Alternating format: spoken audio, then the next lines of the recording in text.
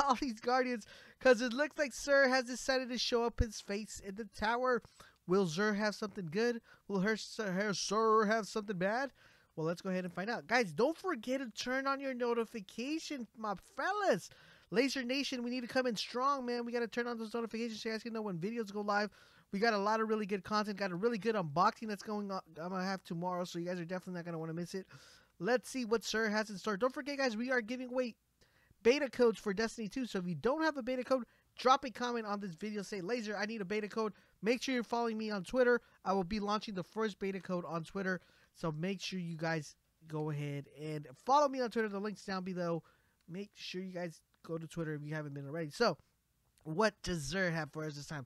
Legacy Ingram, fellas. First Legacy Ingram. Remember, this Legacy Ingram is for old stuff. If you guys don't have the old stuff, get that Legacy Ingram. If you do, well, skip it. Paragon Greaves. We got Intellect 73, Strength 78. Not a bad roll, actually. 350. Very fun. You know, if you were a Titan and you've never used the Paragon Greaves, definitely try it out. I mean, Destiny 1's we're almost towards the end. You guys definitely should try these out. It's really fun in Crucible. And, you know, it's just a really fun, man. Airborne Shoulder Charge deals bonus damage. It's a really fun, you know, boots to have if you're a Titan. Next up, we have the Celestial Nighthawk. Now, the Celestial Nighthawk is the type of helmet that you should have because it's very helpful. I mean, not so much now, but before it was so. It's still helpful in a sense, but you know, before it was just like when you were doing the omnigal farming, when you were doing all this sort of stuff. Really good, helpful helmet, especially when there's solar burn on nightfalls. Oh my goodness, this thing wrecks. Next up, we have the Heart of Praxifire, Intellect 81, Discipline 81. Another really good, interesting roll. Heart of Praxifire. What it's cool is when Radiance is active, it increases the agility and increases the ability cooldown. Not like your, you know, like go to go. You know, it's not something like your go to go, you know, chess piece for the Warlock. I mean, there's so many other ones you could possibly use. But hey, it does look really, really cool. It gives you that nice looking robes. If you don't have it in your collectionist, then you know you should pick it up. If you guys don't have, you have all three classes, you're like, which one should I pick? I don't have enough coins.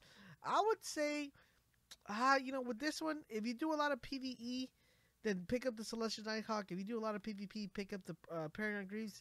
And if you just want to go ahead and pick up the Heart of Praxifire because you just don't have it, then go ahead. Then we have the Monte Carlo. Now, the Monte Carlo is a weapon that gets slept on a lot. To me, personally, I think it's one of the best auto rifles currently in the game right now. If you've never given this weapon a chance, if you've never even tried this weapon, I will highly recommend you guys to try this out. The only tricky part about this one is controlling the recoil pattern. But once you get the recoil pattern down, I mean, this thing is a monster. This thing's like kind of like a Doctrine of Passing, but still a really, really good Monte Carlo to pick up.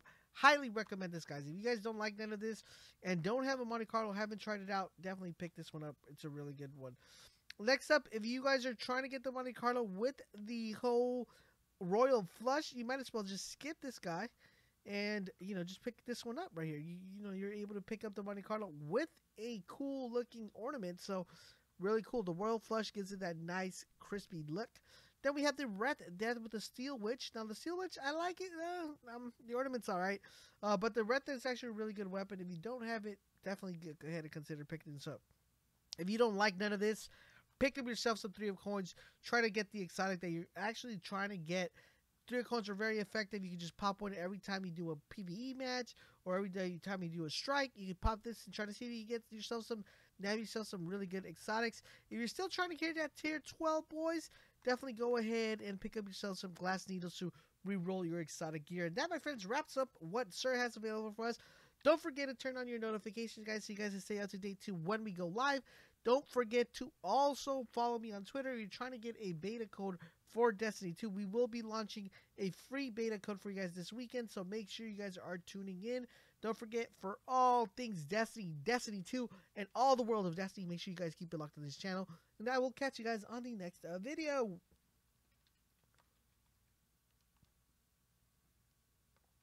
Alright, my fellas, that about pretty much